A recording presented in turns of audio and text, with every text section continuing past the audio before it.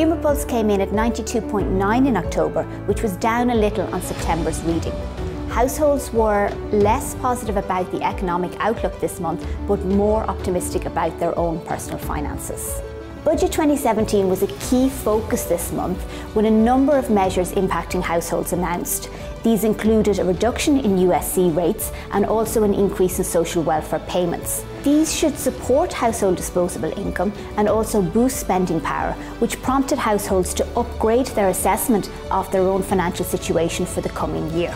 Buying sentiment also improved in October, with 38% considering it a good time to purchase big-ticket items and 29% likely to buy a car in the next 12 months. New car sales put in a very good performance this year and demand remains strong, though it may be the case as we move into 2017 that there is an increase in imported used cars from the UK given the weakness in sterling.